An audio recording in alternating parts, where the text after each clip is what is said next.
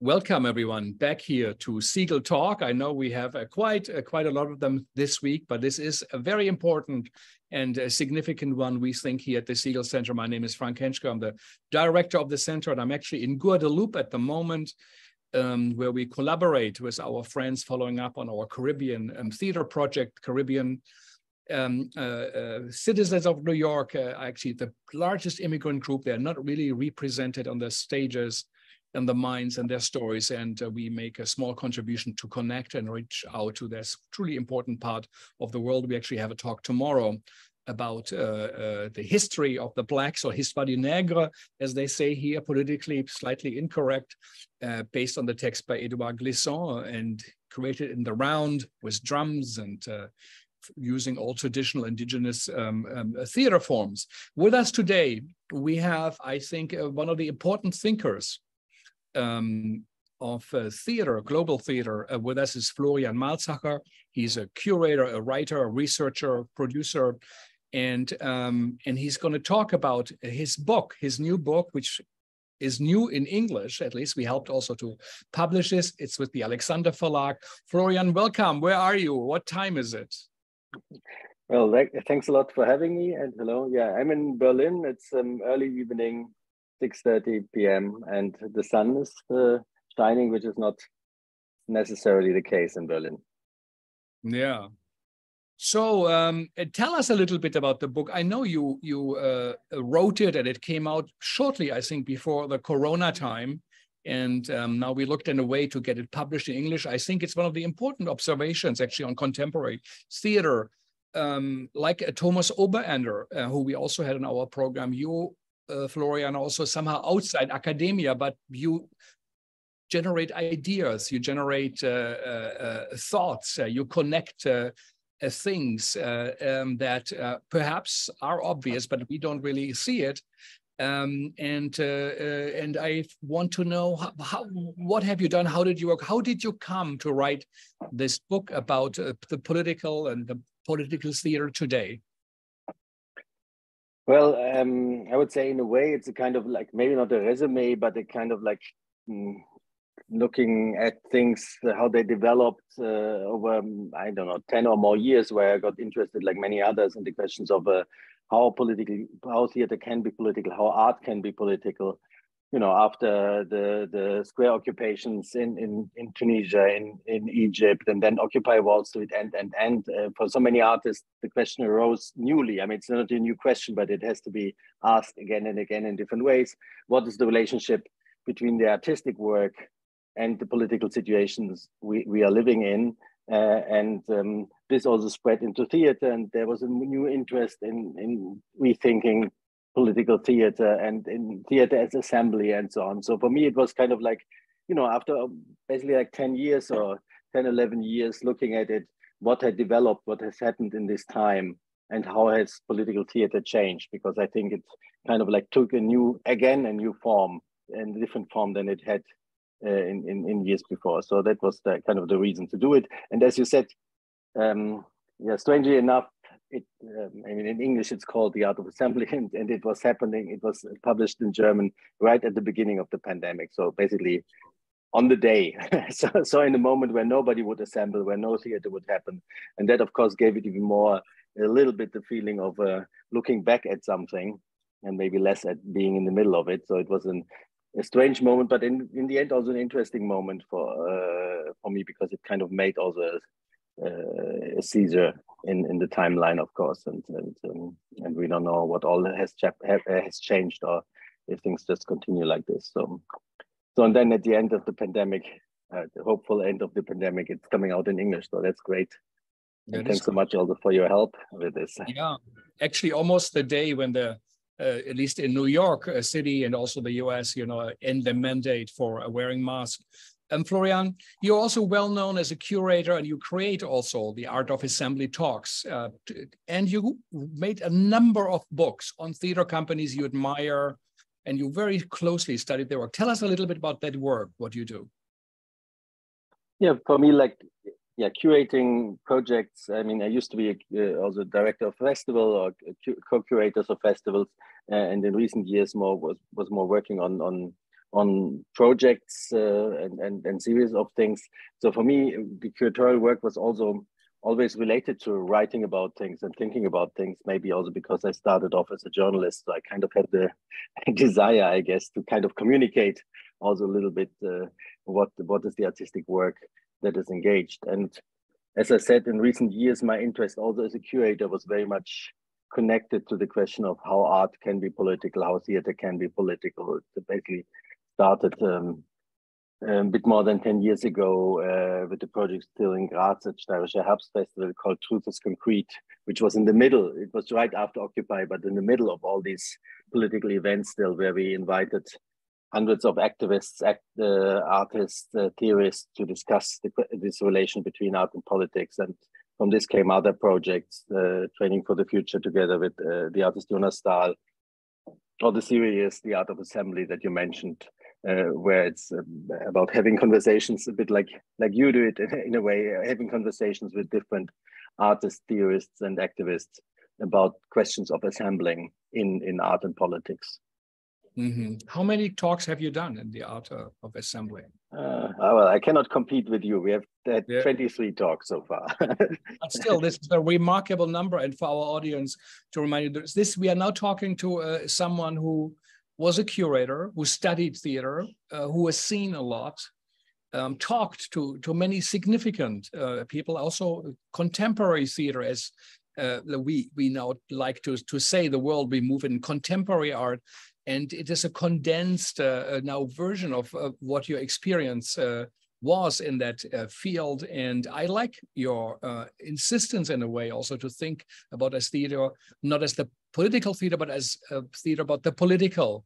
And it's important, I think. And Matthias Lilienthal wrote, since Hans Thies Lehmann's post-traumatic theater book, this is perhaps the most significant observations on theater, listening to artists. What Lehmann always said, I said, we observe artists, theater artists, and then we create a theory that might fit around it, but it comes first, the theater. And I think this is what you do, and perhaps that's also why it is so important and successful and different than other books who might not be as close with the ear to the field. Let's start from the beginning of your book. In Germany, it's called Gesellschaftsspiele, parlor games. You call it here The Art of Assembly, which I think is a great title. You talk about the new world we live in, the new era, the end of history.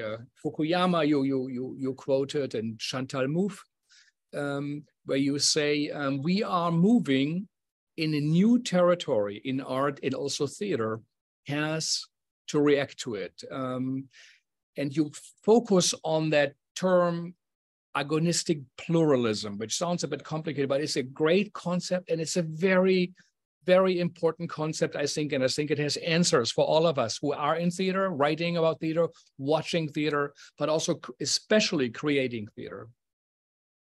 Yeah, this comes from the fortunate situation that I could have several conversations with Chantal Mouffe, the Belgian philosopher who created this term, this concept of agonistic pluralism. And what it means, yes, it's a complicated concept, and of course, but when we put it in a nutshell, it says that there was an age of consensus in politics, where it was said there's no alternative to anything. So we have to do like this and this and this, which is related to this idea of end of history. So certain opinions were not possible to have in a way, and Chantal Mouffe says it's important not to have consensus in society, in democracy. It's important to have struggles, to have fights about ideas, because if you don't allow these struggles, what will happen?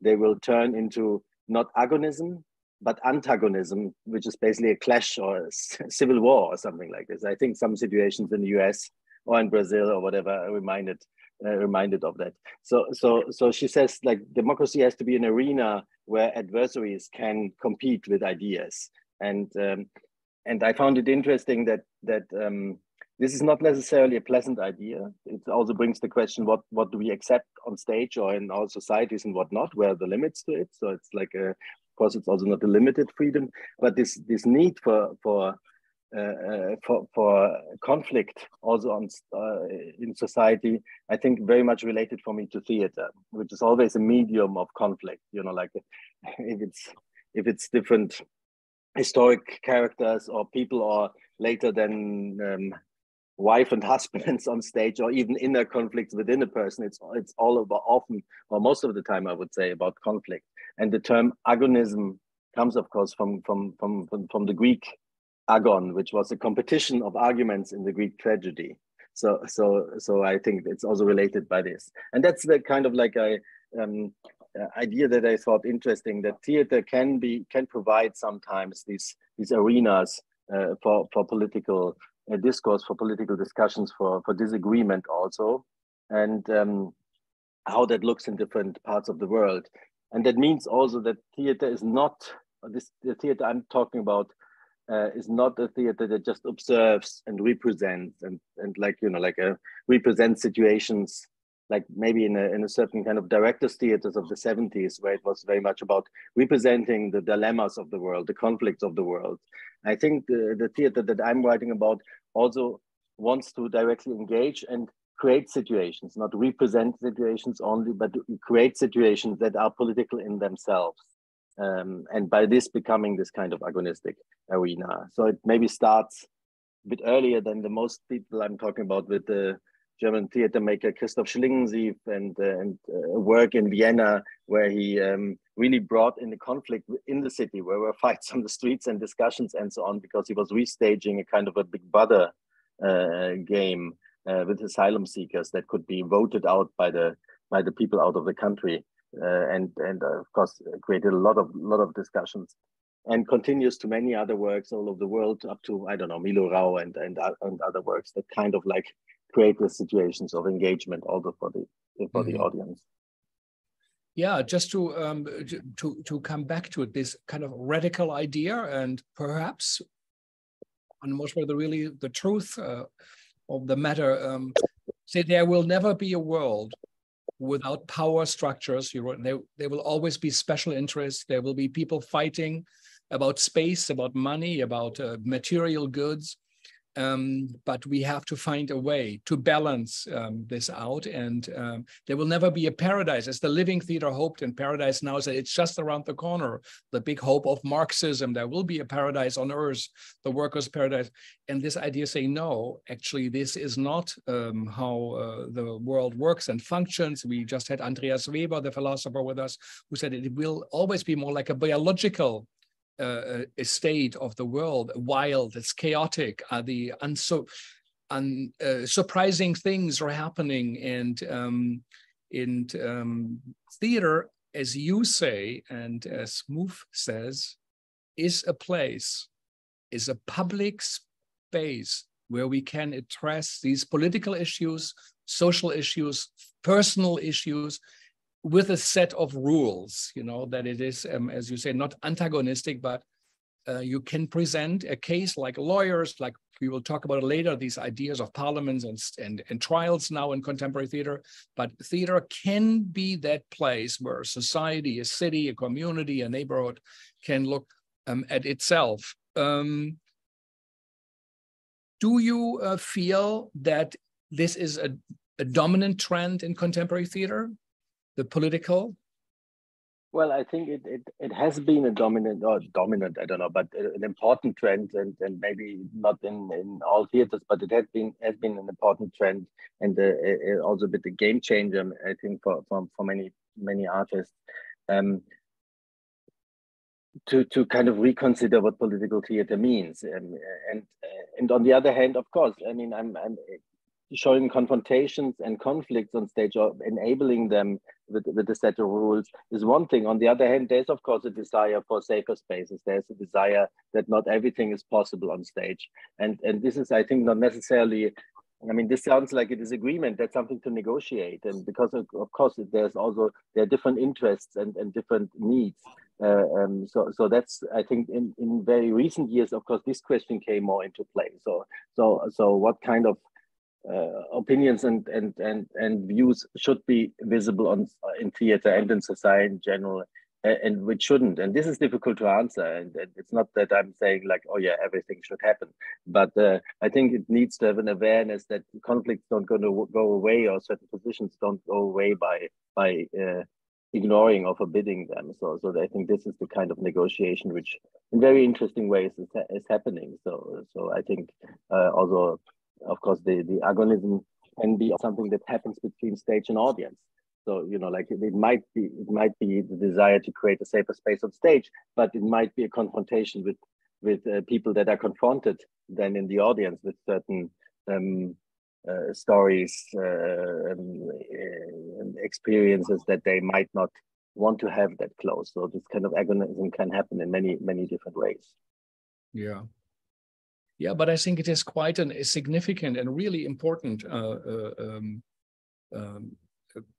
as you would say, duty of the theater, or possibility, and perhaps also a reason why to do theater at all, to create in a public place these kind of agonistic ideas. I remember Michael Frayn once was at the Segal Center, the great British playwright, and he said, in a good play, everyone is right.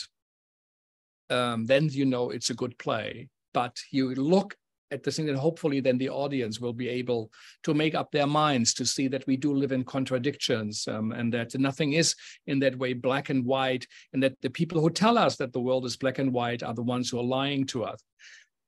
You wrote, the world will not only be shown in theater, but it will be shaped by theater. Of course, Mila Rao also says we should take action now. So do you really think, what is the influence of theater? I know you work in Europe, you see European context, that's also what you talk about in your book, but do you think theater still is shaping in that sense, or is it what you say is we have to redefine and get into this arena of agonism to find our place again? I think this claim is more modest than it sounds, because of course, obviously, I don't believe that the theater play will change the course of the world like other political actions might do. But I think if when we talked about that in a certain kind of theater, situations are not only represented but are created, it means it shapes this part of the world at least. It already at least shapes somehow the experience of the people that are in there, not only as passive witnesses in a way. And I am interested in works that like for example what Judith Butler wrote about assemblies, famously about Occupy Wall Street, that these assemblies are performative in a way that they create a reality. That they not only are there important because they protest something or they have certain claims, but they try already to have a different kind of being together. And this is, I think, the way that theater, as the form which is always somehow collective, where people have to come together, is like the unique selling point of this art form of creating realities. So and by this, hopefully, of course, also have some impact on the environment, depending on the work, but not by a big claim and then tomorrow everybody will follow it, obviously. And I think maybe it's important to also mention, even if in a lot of this theater that I described, they are not actors on stage. They are the protagonists are the like in the trials or parliaments that you mentioned. These are people with their own claims on stage. So it's not also there's not a representation by an actor. But at the same time, I think it's important that there's a difference between an assembly in theater, parliament in theater, and a court in theater, etc., and a real court outside of the theater.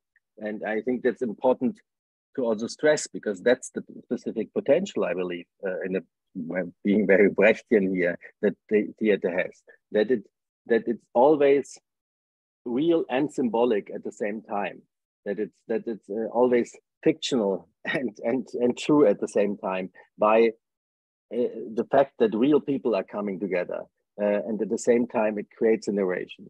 So we have this even in the most conventional theater, of course, like we all know the guy on stage is not really Hamlet, it's whoever, and we can do this double take. But I think this double take has especially the potential to kind of bring us in a situation that is real, but enables us at the same moment to kind of reflect on it, to understand it, to analyze, okay, what is actually happening? What are the conflicts here? What are the hierarchies happening?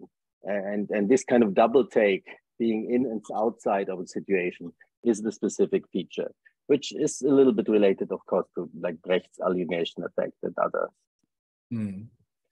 Yeah, I like what you said also, that you say political theater is always a social practice, but always self-reflective. And because it's self-reflective, you say there's a chance in that. Could talk a bit what you mean by that.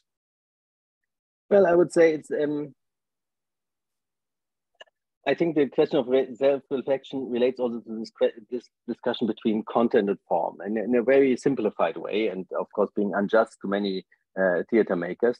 I would say there was a form of political theater in the 70s and 80s dominant, and which is the time where most people maybe still would say that was the real political theater. As we said, where it was about representing the bads of the world and the evil of the world and the political struggles of the world, and so the focus was very much on the topic in this representation, and I think this had a reaction to like which is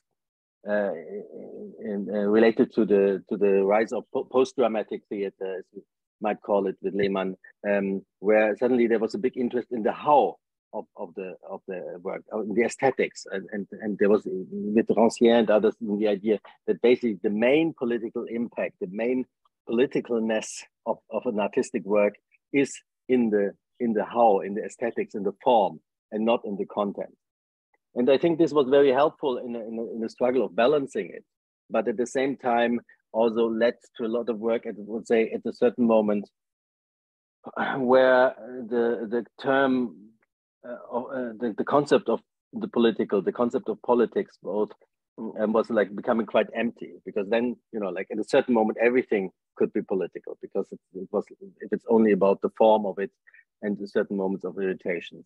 So then there was another reaction to that again, and I'm not saying anything of this was wrong. It's like everything is, theater is always in its time. So there was a moment for something else again, and I think the works that I am interested in and that are described in the book try to just see the how and the what as necessary in a political work, and so it's not only about talking about political issues, but also finding a form of representing it that is political and bringing this together.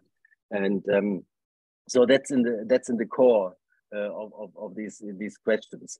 And now I think I know that I said it because of your question, but I don't remember how to bring it back to what you said. No, it is. But I think that's the core. It's quite a big statement, and it's also, especially also in American theater, something to realize that the how you represent, the aesthetic forms you find, and the way you produce, actually, you know, is as important, if not more important, of what it is about. Like an end reform in Panama, child soldiers in Africa. Say, how do theater companies produce their work? Are they aware, you know, of their of the effect and what it does have in this highly symbolic space? What we do. So you say one of the big changes in that political theater, and theater is political no longer just if we, you know, write political slogans on posters and recite them in chorus, but in the way you do it. How good is it if it's organized by a dictatorial director who mistreats the actors, doesn't pay them? You quote René Polish, right, in one quote when he talked about what he didn't like in theater that actually is reproducing the existence we live in, is reproducing, actually is a model for the state, for the powers who are not creating things that are working. There are things that are not working, but on this theater, often things get represented. And that's already a Brechtian idea, who also said already in the short Organon, as we said, like people in the audience, which is the people in a way, experience theater as on stage, which is not changeable. So society is not changeable by them. So that's how it functions. That I would say Polish relates in a way to that.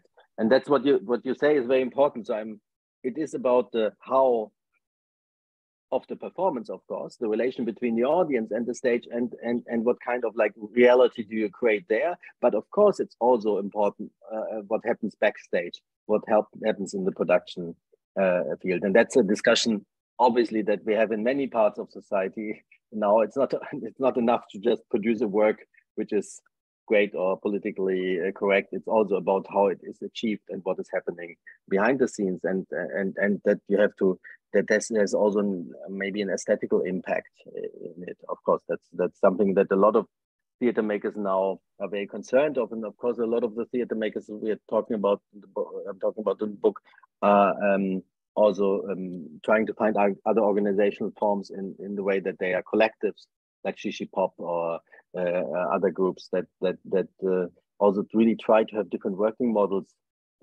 beyond the system of a director and his or her actors. Yeah. Yeah, I think your book really points out that we entered also in theater, you know, a new phase.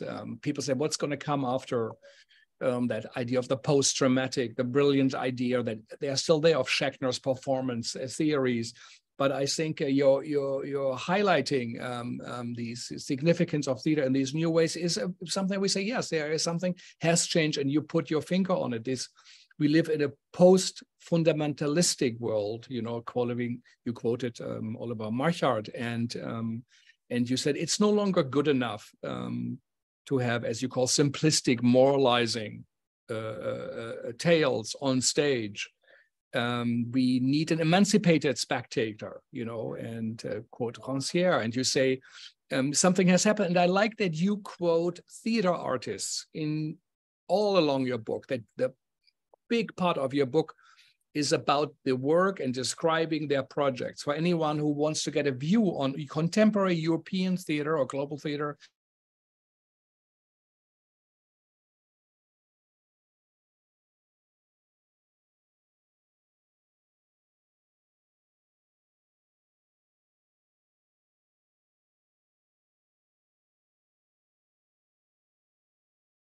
you did with the book. Before we maybe talk about the artists, you also, I like that quote, Achel Mbepe, who you quoted, and you said that emotional blackmailing in political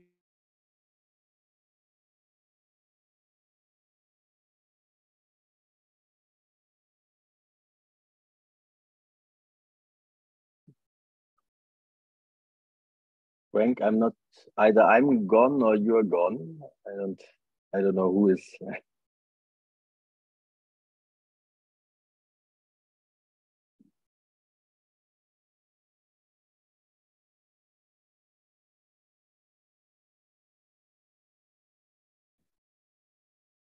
I'm back. I think I was Yeah, gone. you're back. You were gone for a moment. Must have been the Caribbean internet here in Guadeloupe, which normally is very good. But Mbempe, if I said right, who said, you know, we have to look differently at how we discuss ideas, how we do things. And I think you quote him. Actually, it's the longest quote in your book. Maybe talk a little bit about it.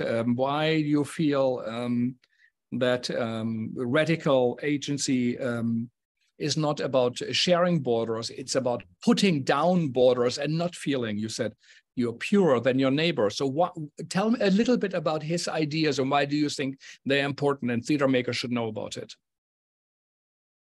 Well, I mean, there's a chapter on identity politics and related issues, which are of course very important in theater at the moment. And I think it's very difficult. So because there are many very necessary and obviously important demands also towards the theater to represent other stories, other characters, other ideas, and to get out of certain hegemonies.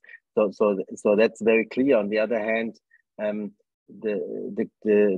question of who can represent whom on stage is very tricky for theater, because of course in the end it's always a representation, so it's a negotiation. I'm clearly I think making the book very clear that I don't think it's a good idea for everybody thinking that they can represent anybody, that an actor, I don't know, that the white male actor, to use the cliche, can just represent whatever they want. That's not the point. No, the opposite, I would say. On the other hand, we will always get to a point where it is about understanding and bringing in other ideas on stage.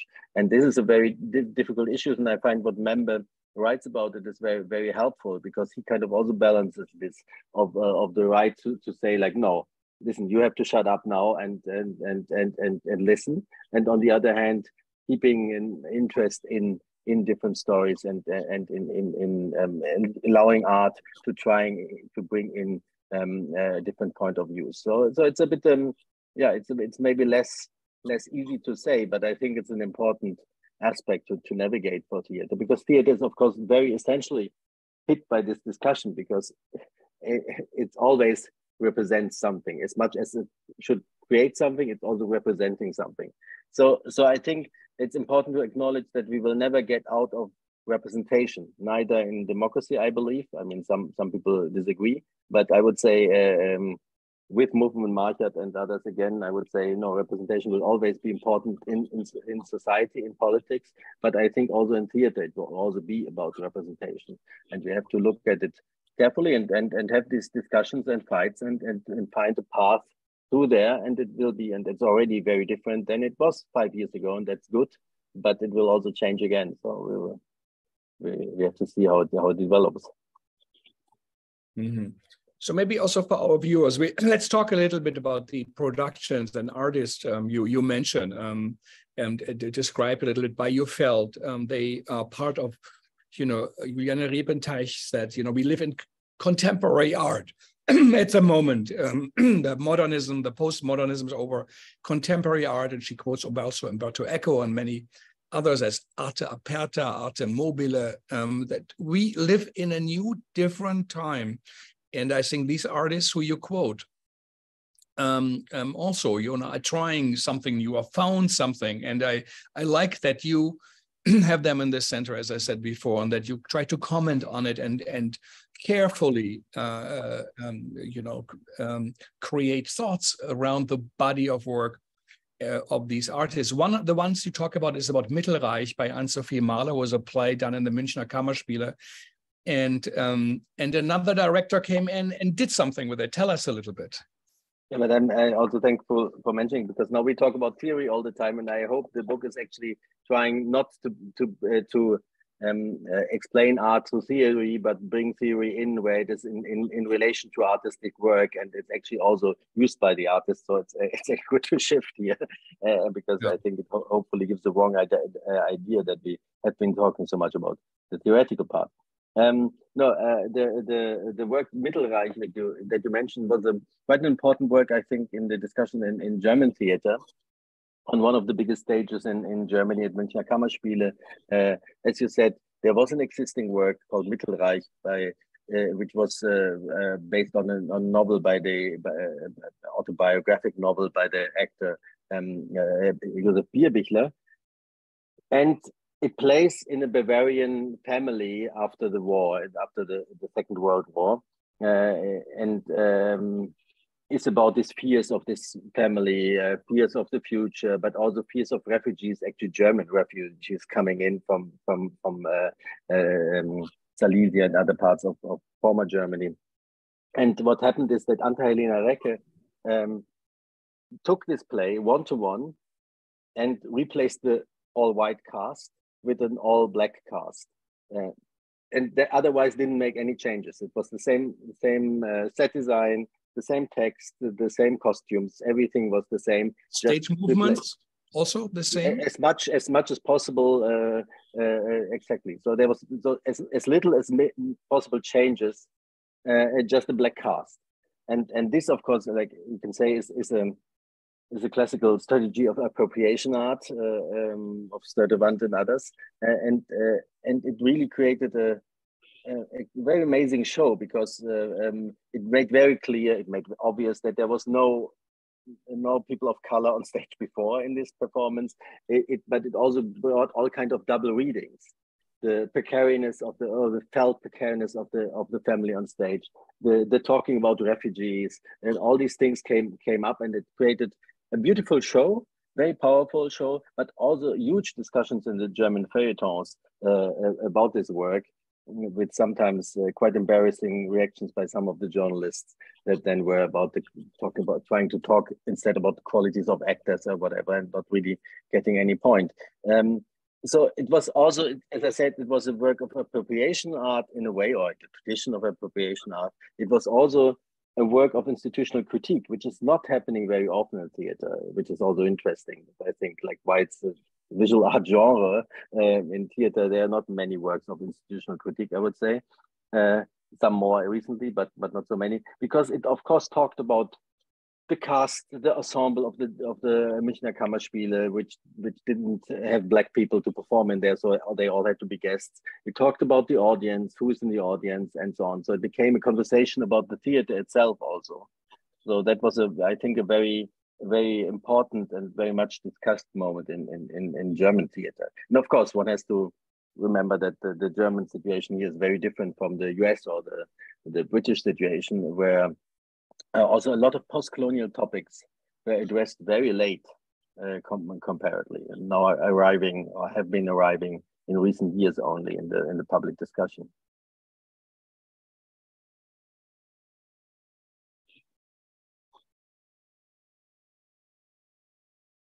Yeah, and also they didn't have any black actors, in the ensemble anyway, so they had to, go outside. Yeah, it was all guests.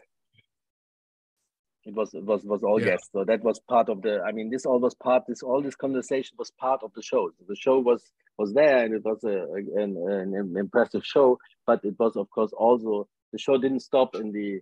The show was also then in the after talk or in the discussion in the feuilletons and so on. It continued there in a way by raising all these questions.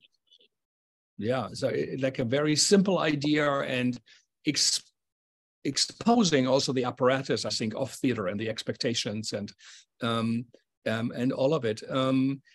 You talk also about the work of She Pop, an ensemble that is also trying to work in a different way. Maybe talk a bit about their work. Why do you think their work is important? Well, for me, the work of She Pop is maybe important in a different way. Their work is mainly important for me. I mean, in one way, in their early works, they experimented a lot with participation and confrontation with audience. That's one thing. But I think more important is that this is a group that exists now for almost 30 years, or maybe 30 years now, I don't know exactly, around 30 years, working as an ensemble and as a collective, working with changing roles. Like there's no director, but somebody might direct and be inside, outside. They even in the beginning, and they changed a little bit, where it was important for them that they would also do all the administration, all the other work around, or if somebody else would do it, that they also would be on stage. So like that there would be really a shared work on it without hierarchies. They even now, in recent plays, or since a couple of years now, make performances where they can replace each other in different shows. So that's not even one role in there that only one of them could play. And in their work and in their trajectory over 30 years, you can see that collective working is not easy, of course. I mean, it's like a redefinition all the time, and having an aesthetic and artistic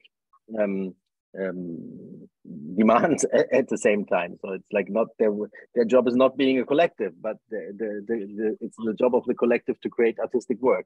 And that, I think, that's why they are really an important example for many younger groups also in the way how they work, but also how they on stage represent themselves, their group. Also now a group of women that are in their 50s by now,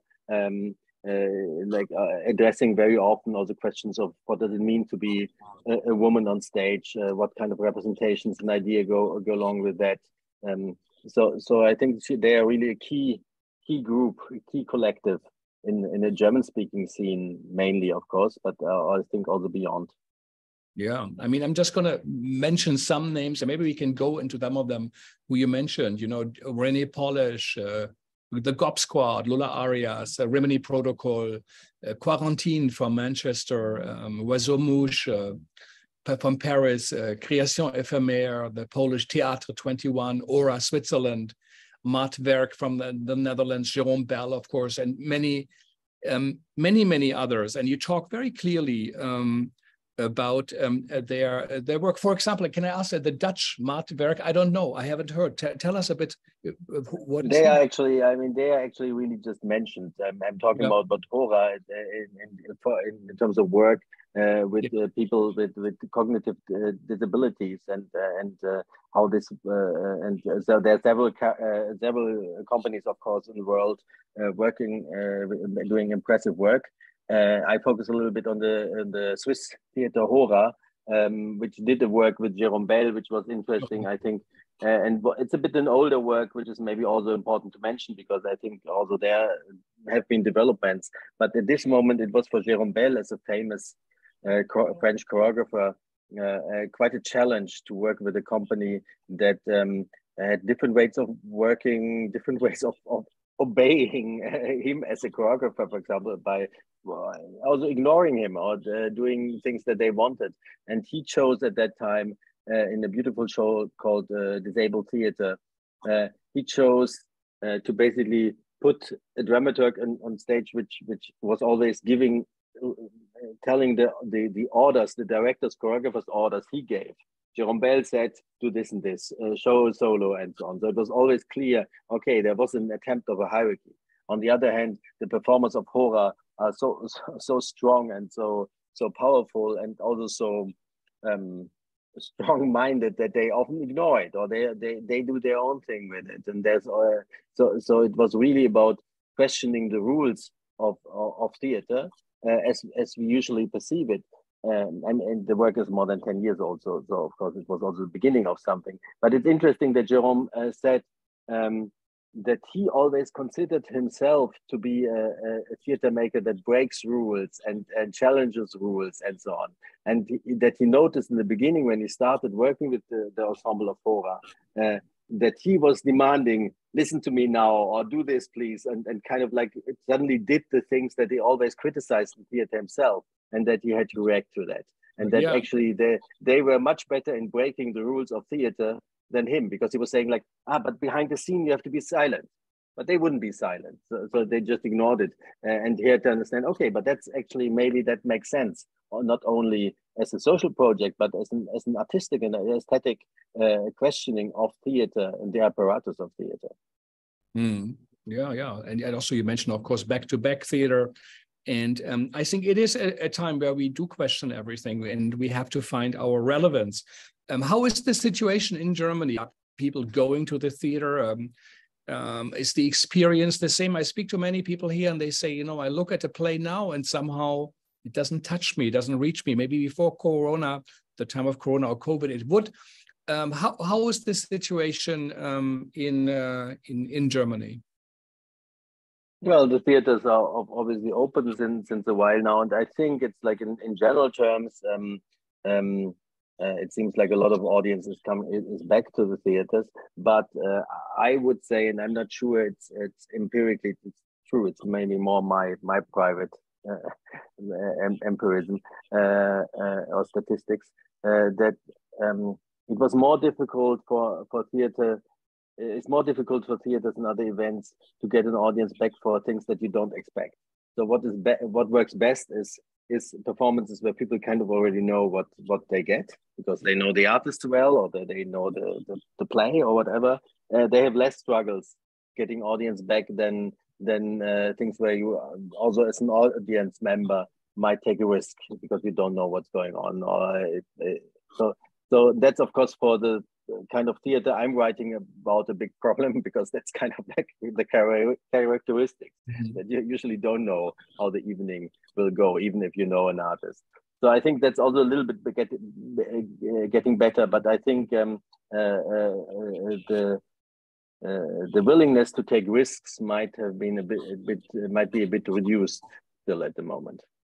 On the other hand, I would say, of course, and many people have talked and written about it, and Claire Bishop, of course, I also quote in the book, and so on. So the question of participation has changed in theater. There's actually quite a lot of audiences that enjoy participation now, which maybe sometimes is also a problem because I think participation is not as such a good thing. I mean, I think participation is an important feature, but participation might be also fake participation if you just follow, you know, you just have a choice if you can go to the left or the right, but some director pre-thought both ways for you, and then you are just performing pre-decision, or you're performing participation, but you don't actually get it.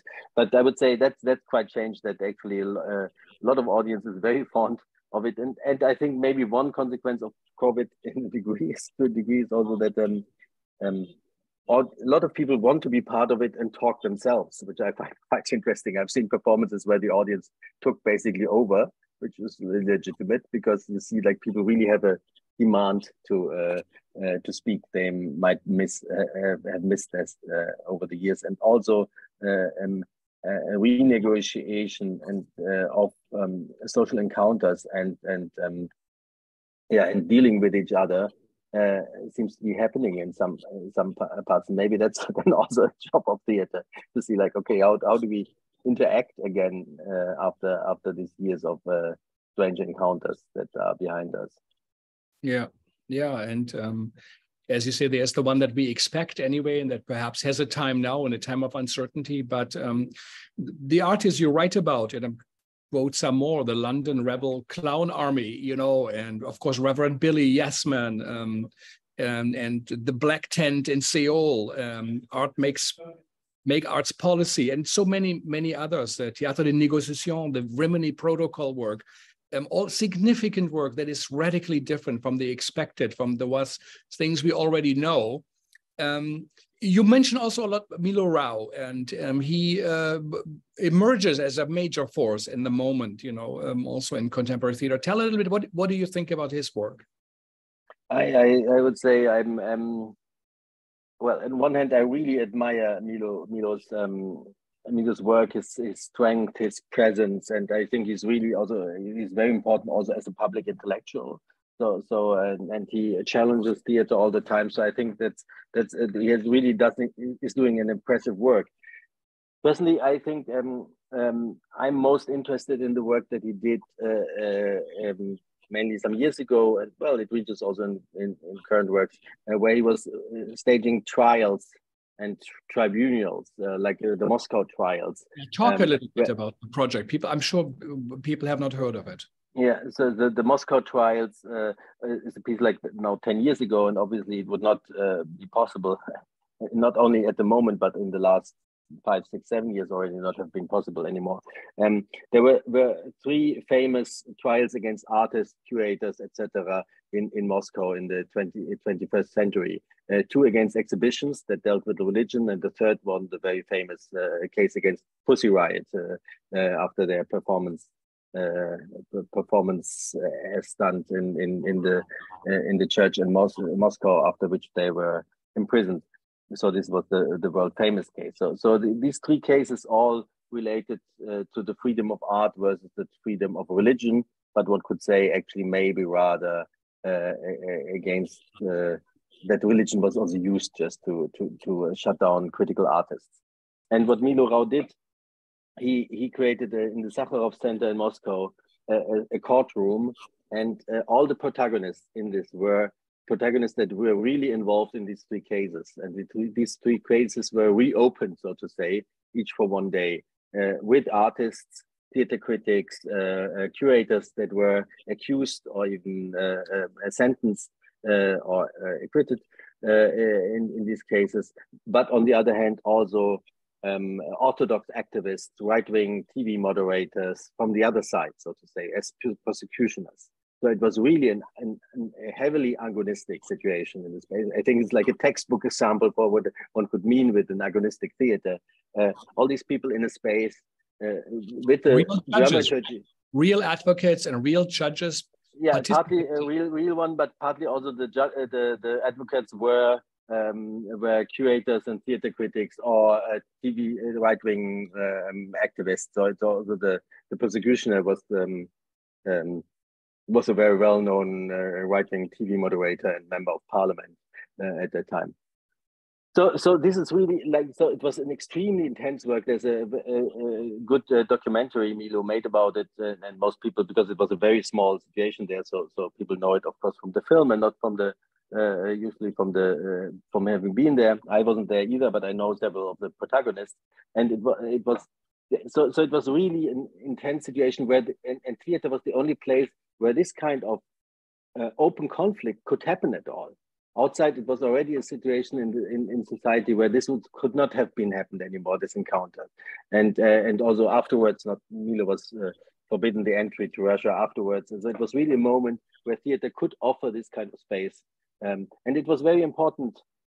Also, as I said, I know some people involved there, protagonists in there, and it was also important for them to have the chance to kind of like tell the story and to have this conflict also. I mean, it was also hard to be confronted with some right-wing activists and so on, but they wanted this chance there also. They needed this opportunity to have this conflict staged. So I think that's a work I really find very impressive.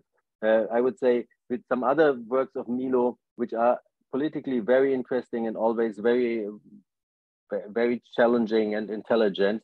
But as a director of his other plays, he is, I would say, more on the side of Stanislavski than of Brecht. So he creates situations which are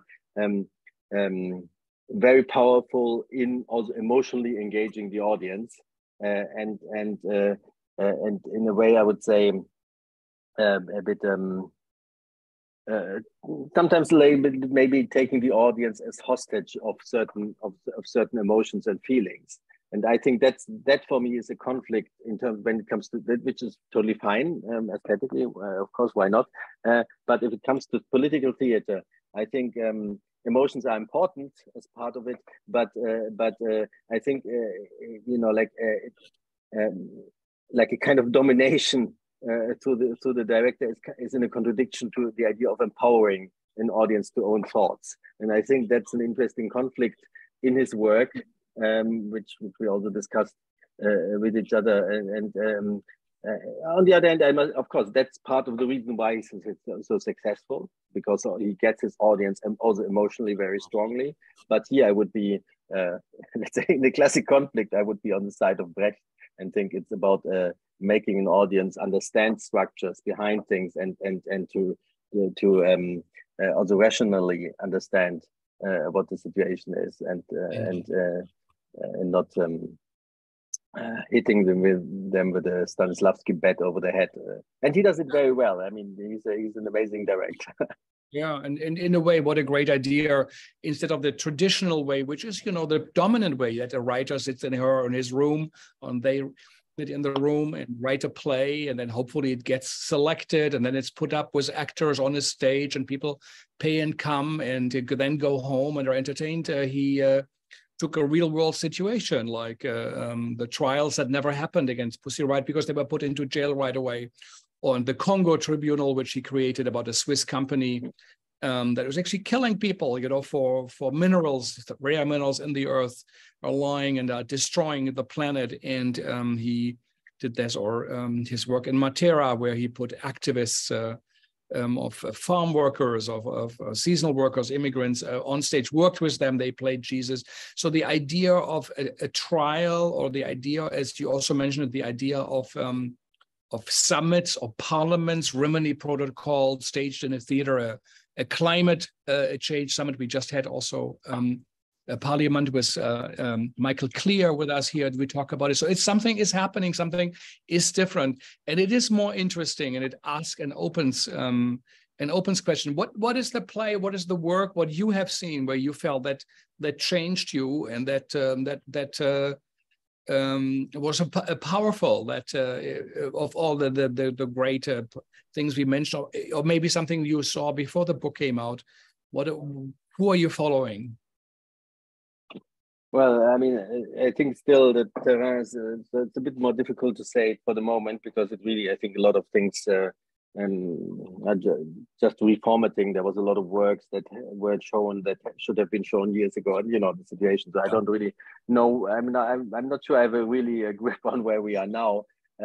But to just talk about a very recent example, I think one of the most impressive and works I've seen for quite a while is Florentina Holzinger's Ophelia Got Talent at the Volksbühne in Berlin, which is also, I think, the the talk of the town, so it's not even a very original thought that I'm offering here. Talk a bit. Nobody has seen it here. No, Florentina Holzinger is a choreographer and theater maker from Austria, and she is very clearly a very feminist theater maker, but also let's say a very physical theater maker. So in her works always what is the English word? How do you call in circus people like on trapeze or acrobats and like very sportive, very extreme versions of sport and hanging in ropes and so on play a role. So she kind of creates a situation which is somehow between circus, game show, but also very, very heavy physical encounters with an all-women cast. So she really creates, and it's difficult. You see me, I didn't write about it and I didn't formulate it yet. So you see me a little bit stumbling to describe it because it is an event. It's a theater show about very different women on stage with very different bodies. And it creates it doesn't really have a narration. It creates an experience for an audience over, I don't know, 2.5 hours of very physical encounters of scenes that are might offend you because they are very physical, or it's like she putting some needles. So she's also very Austrian, let's say Viennese in terms of like body art aspect. But what she creates basically is I would say, kind of community and stage, and a theater that is really creating unexpected situations. And it's on the same stage that 20 years before Christoph Schlingensief was showing, or 15 years ago, I forgot when it was exactly, 15 years ago, Christoph Schlingensief was showing Kunst und Gemüse, another work which was like having all kinds of people on stage, very chaotic. Florentina is on stage herself, as Christoph was on stage himself, and directing and changing their own thing again, and it jumps from a game show to a revue to very well choreographed dance scenes and so on. So it's really a spectacle in a way, but at the same time very intelligent, very political, very confrontational. It's quite an event, but I realize that I'm lacking a little bit the words yet to describe it, but maybe that tells something about the kind of work that she's doing. Yeah. You also write about Stefan Kegi from the Remini Protocol, the uncanny valley, about the robots on stage, the experience of it. Or talk a bit about Susanne Kennedy, the coming society, where avatars actually portrayed by humans, like things we don't really see here, but you mention in the book, and you all put it together in a form, in a context. You give all these performances kind of a landscape, a home where they are situated in. And so Susanne Kennedy. Well, it's a chapter because, of course, what is happening now that more and more also the questions of the more than human, of non-human actors, of our relationships to the world in a not so only human-centered world is coming on stage. So that's important questions. And I would say theater is it's sometimes not the best place to ask these questions because I think it's for the better or the worse, it's kind of a human-centered medium, and so I see a lot of attempts to talk about the more than human concepts that kind of fail for me because they stay very symbolic. But there are works like you mentioned, Stefan Kegi with a robot who resembles a well-known German actor, or the work of Susanne Kennedy that kind of find ways of discussing these topics. Susanne Kennedy, produces shows in an aesthetic. In a very internety aesthetic, and her characters often are kind of avatars on stage in different relations, and at the same time they're physical, they're real people. So you have you have an interruption of it. You have this idea of something that is like two-dimensional and clean and non-physical. And at the same time, you have performers that start to sweat because they are in a complicated position, or they tremble, or so they break the situation and create a different kind of conversation. I would say there was a couple of years ago a wave of so-called post-internet art, although some this famous New York protagonists and other US protagonists, and this was usually in the realm of video or or screens. And Susanne Kennedy, for me, is a post-internet art in the theater, which is an interesting contradiction and produce a friction, an agonism in the images, I would say, of what she's talking about.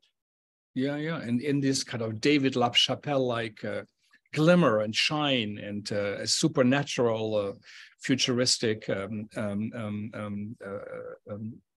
anticipation of a future, as you wrote in your book, theater does not really represent the future, for what will come, but we move towards the future, and we kind of try to get accustomed to it. And I think your work, but also the work of the artist you chose, really is something important to say. And I really encourage everyone who works in theater, studies theater, to have a look at what you think on your vast experience, and you put it in a form. You make decisions what to write about. To really have a look and see what Florian Malzacher thinks it's worth to spend time with.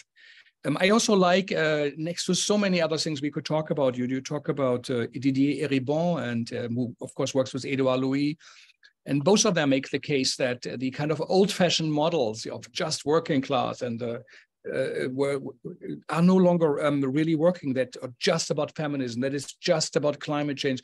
They're making the case that everything is connected, that we have to look at the world in a different way. Edouard Louis, I saw a talk of him in Athens, who said, when I talk at my father, of course he was a victim of capitalism, of the Macron policies, but he also beat his wife. He, didn't accept him as a gay son, and refused, to participate in life, or that perhaps might have been a better family situation. So he says, so we can no longer look at the world in the categories perhaps we have been taught to by Brecht and others, or with the hopes of the living theater, that the theater is a way to help us to get a paradise from around the corner, closer to us, that it really is a part of the existence of life, enlivenment, as Andreas Weber called it, and that we are life beings like plants and animals here on earth, and we are part of it, no longer different, and there is a constant struggle. But theater gives us a way to look at these conflicts about the meaning. And I think that's, as much as I like sports, why it is superior, because we really can look from different sides and understand something we haven't known before. We learn something. Maybe as the closure of our talk, I like your epilogue very much. It's so short, it will be a couple of minutes, but if you don't mind, maybe read to us, so we also hear your voice and the Corey Tamler translation. And thanks to Alexander Beverka, of course, and Antje for helping us to make that happen, that translation of the book and the publication of it. Yeah, thanks for mentioning Corey Tamler.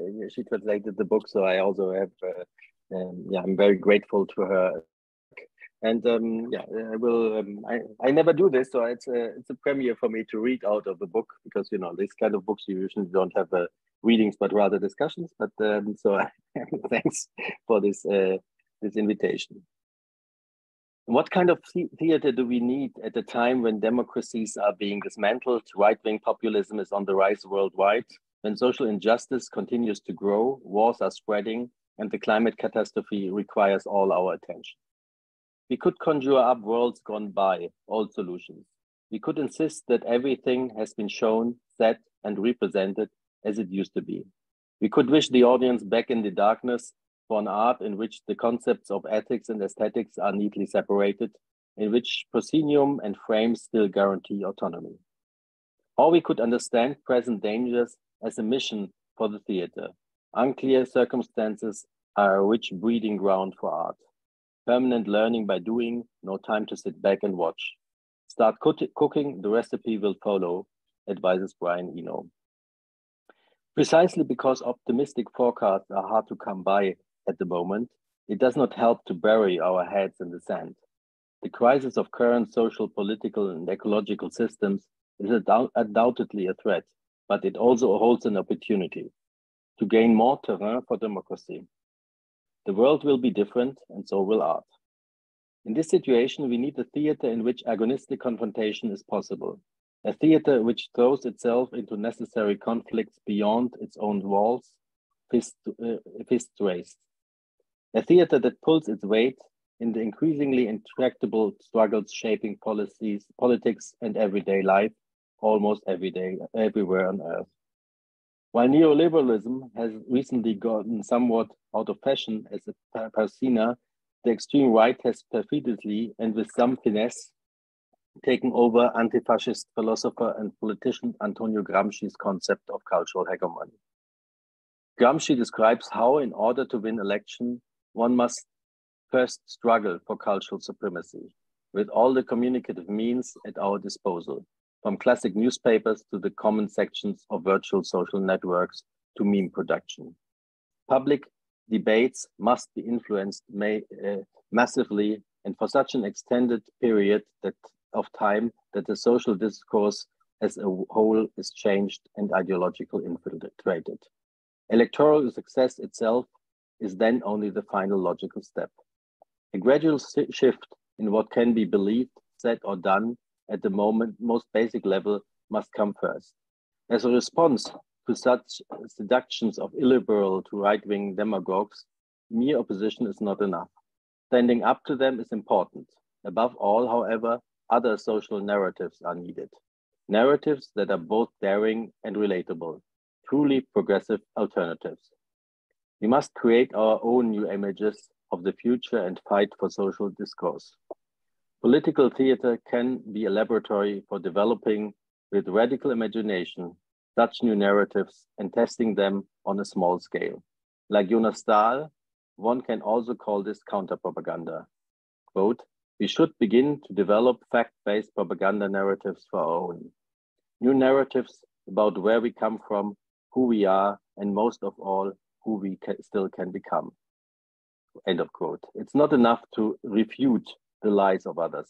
The truth also needs new stories and images with which it can be spread. The examples in these books show the manifold ways in which political theater today, together with its audience, invents such narratives, such images, but also new forms of social coexistence. There's no short or long organon that we could simply follow. We are in a phase of experimentation, of finding out, as artists as well as spectators. But there are numerous approaches to artistic work and social commitments that made clear the potential of the encounter between art and political action. What is needed is an art that is self-reflective but does not fall into the trap of pure self-referentiality. An art that does not take up political issues as heated cliches, yet dares to take clear positions and endures both internal and external contradictions.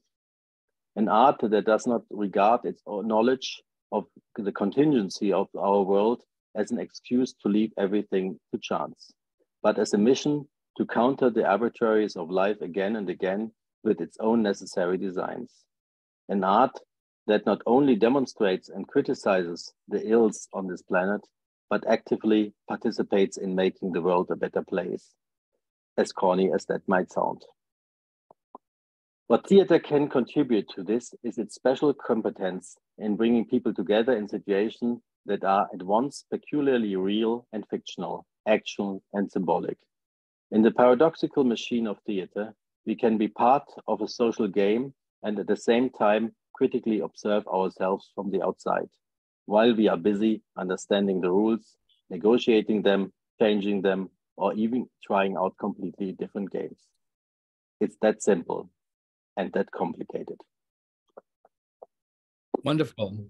Wonderful, thank you. And it's good to hear, I think, the voice of the writer. And you are also a writer, philosopher of theater, and we encourage you to even do more and write more about theater and your thoughts and your reflections. And I think it's an important book and a great contribution and an ongoing dialogue, I think, discourse. And so you entered in the way, the public sphere with your book.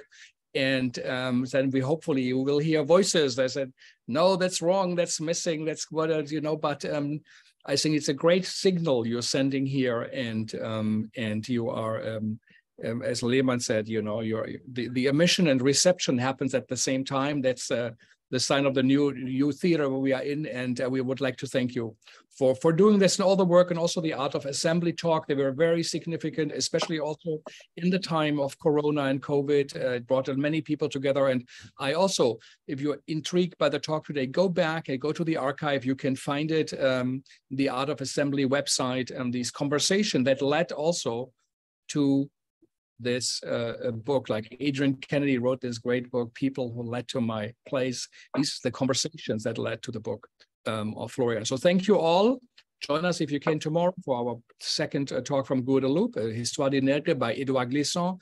And then on Monday, we have a discussion about a great event that is cooking up in Boston about Ukrainian and Russian directors getting together about reaction to the current situation. So thank you all. Thanks for HowlRound, Thea and Vijay for hosting us. And goodbye, Florian, and I hope to see you soon. Thanks so much. Thanks for the invitation. Yeah.